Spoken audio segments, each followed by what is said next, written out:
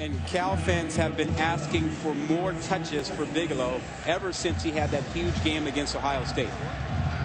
Coming into this game, Brendan Bigelow had 27 carries, 3 of them touchdown runs for 50 or more yards. That's the explosive potential. And here he is on the screen. Bigelow slips away, fumbles it.